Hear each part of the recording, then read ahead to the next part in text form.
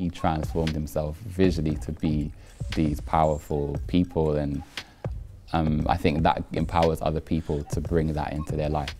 My name's Ahnansé. I'm here with Steam Down at the Tate Modern, here to make some music.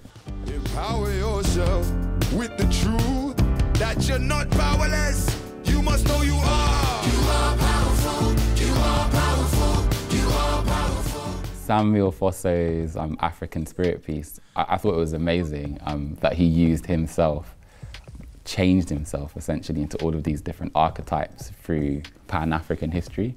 That may be Angela Davis to Martin Luther King to Kwame Nkrumah, and all of these kind of people are like really significant in overcoming oppression of different kinds, from like colonialism to racism and beyond that actually. And he spoke about it as having the living dead essentially.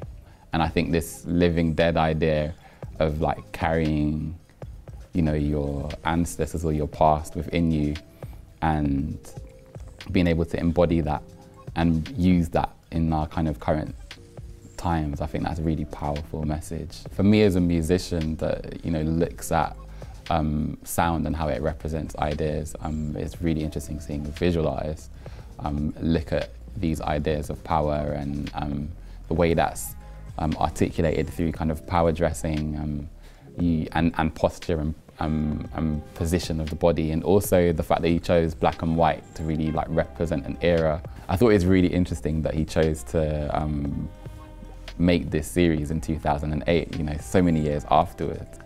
It almost brings a sense of timelessness and maybe even a sense of authority, and how bringing those kind of voices from the past into the present is so important actually, in terms of showing that they're representations of the past that have succeeded despite the problems that they had.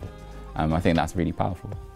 Empower is really about confidence. Each of the songs on the EP kind of have a theme about the inner world and the outer world, and the inner world is like the world of emotions, the world of your spirit, and then the outer world being the city and, you know, the world that we're kind of navigating currently in the pandemic actually. Although this song was written a long time ago, in 2016, around the first Black Lives Matter protest, for us it's about kind of the music kind of inducing this kind of feeling internally within you of power, so you can kind of feel that energy kind of inside yourself. And I think he did that really well visually, and I think we're, you know, attempting to do that with sound.